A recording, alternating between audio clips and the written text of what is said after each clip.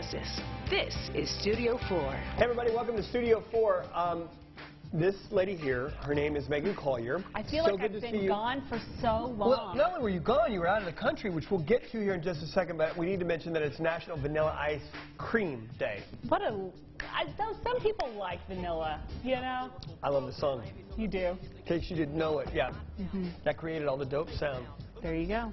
There you go. I could sing the song, but I'm going to save you because I want to hear all about your trip to Jamaica. So back in February, my husband said, I've got you a gift for Valentine's Day. We're going to go to a resort in Jamaica. It's called Couples Swept Away. Just so happens it's one of the best tennis resorts in the world. And so we're going to go with our two friends, Matthew, Mario, and Lindsay. And so then the group just kept growing and growing, and so there were 8 of us that ended up going. So here's a photo. Right here? Yes. You guys think back here on the show, if you watched the show for a while, Meaghan was so upset because she got home and there was a broom. There was a broom. And she thought that he got her a broom for Valentine's Day. No, he got me a resort Swept gift. away. So that was really nice. So anyway, so wait, let's bring it up. So I got a little static from everybody on the trip because sometimes I just say, these are our friends. Okay, so here we go. Scott and Sarah, that's Cody and me, George and Libby, Lindsay and Matthew Mario. So we all are tennis players, and we all decided to go and spend a week in Jamaica at this resort and play tennis. And it was so fun, and it was, I mean, the weather, it was very, very warm. Those of you who have gone to Jamaica during the summer months know that it is quite warm and it's quite humid, but it was delightful. And we got to play on clay courts, which was very exciting. Wow. So that was really fun. So here, y'all can just kind of go through some of them. But yeah, so then that's us dressed up. There's Matthew Mario. He's, I don't know, he's in his Top Gun outfit or something. I don't know. It works for it. I think at Miami Vice. And then we went on a booze cruise. We went on a catamaran. So that was really fun. Did y'all snorkel while you were? We did snorkel. That was great, too. We also, there was a shot called the Bob Marley. And if you ever go to Jamaica, do not take the Bob Marley shot. It's horrifying. Really? Who knows what is in it? There were some people that didn't recover all trip from the Bob Marley. Anyway, it was funny, though. And then we made some baskets. I learned how to weave a basket. Yeah. And so that was really fun. But it was just such a lovely trip. That's Cody and me in the water. We're doing the water bicycles, which were very fun. They were very hard work, but it was fun. We snorkeled, we sailed, we did a catamaran, we played tennis. I did yoga. I felt very centered, everybody. Oh, namaste. Really? Yeah. So, but I will tell you what, this resort, it's called Couples Swept Away. It's in Negril. I've been to, you know, Mom and Dad give us this for a Christmas gift every year. So we go to these beach vacations once a year. But this beach in particular was the most lovely because the sand was the softest. It was the cleanest. It was really, really beautiful. So if ever you're looking to go to Jamaica, this would be a really great resort. Was this an all-inclusive? Did you get the free food and all that? Yeah. It was an all-inclusive. And I would say probably the best thing about it, though, was all of the athletic activities. So if you're a person who likes to go and relax on vacation, but part of that is, you know, you're playing golf, you're playing tennis, you're doing yoga, there's all these aerobic activities and stuff like that. This was a wonderful. Did anybody play golf, or were you guys tennis? No, we were all just tennis. I mean, we played so much tennis.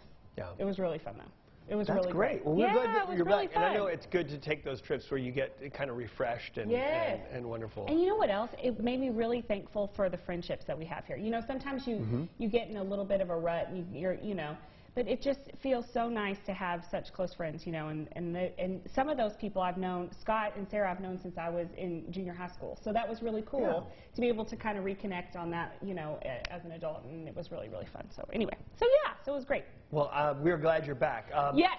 My weekend, it was 108 degrees outside. Oh my gosh, by the way, we were all talking about how hot it was while we were away. That was ridiculous. I'm so sorry. Like, it was hot enough where you didn't want to do anything. I had to play in a golf tournament, and it was not fun. There's a point here where it gets just too hot where it's not fun to be outside. So, yeah, you didn't miss much. Oh, you did not miss much at all. I am so sorry.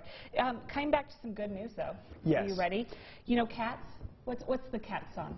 Do you I don't know. You don't know any? Yes, and I know that Judd, if Judd is in there watching right now, oh my gosh, because Judd loves Broadway. And long-running musical Cats. I'm trying to think of what the song is.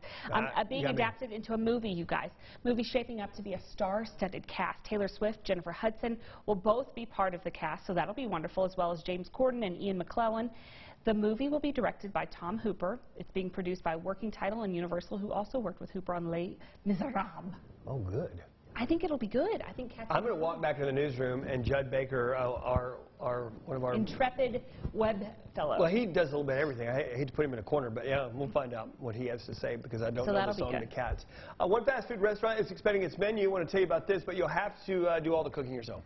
Oh, I don't know about that. Chick-fil-A announced today that it will become the first quick-service restaurant to offer full meal kits. You can do it on a Sunday, you guys. The Cook-at-Home program will provide fresh, pre-measured ingredients to customers so they can make their own meals in about 30 minutes at home on Sundays. There will be 5 meal options offered during the test, including chicken parmesan, chicken enchiladas, Dijon chicken, pan-roasted chicken, and chicken flatbread. Each option will serve 2 people for just under $16. It can be picked up at the front counter or at the drive-thru. The Georgia-based company will run the test from the end of August to mid-November at 150 restaurants in the Atlanta area. So it's not actually like a mail order kit like HelloFresh or something? Right, but it's the same concept. You just drive up to the window and pick it up and go home and cook. Well, if you're already at the window. You might as well get some nuggets. Some nugs. Right? Some nugs, or no? Yeah, you get some chicken nuggets and some Chick-fil-A sauce and call it a day. That's what I think. They're fries. I can't believe we talk about their fries for a second. Oh my gosh. gosh. I love them. They're so good. They're so good. Hey, the bad news is, you know, vacations are kind of winding down, but there is a lot of summer left. Yeah, well, Cody started his, you know, all the coaches are starting to go back to their, you know, their camps. When do they go back? Well, Cody started his tennis camp today. So, oh, no. Yeah, so it's back over. Back to school shopping. It's over, you guys. Welcome back to the working world. That means back to school shopping is on the minds of many. Spending this year is expected to be hotter than ever this year, and more consumers are shopping earlier for their kids. In fact, 77% plan to start shopping in at least 3 weeks before school begins. The National Retail Federation finds that total spending for school and college combined is projected to reach nearly $83 billion with a B dollars this year. That's a whole lot of crayons. Families with children in elementary through high school say they'll spend an average of $684, while those heading off to college plan to spend an average of $942 each. That's an all-time high.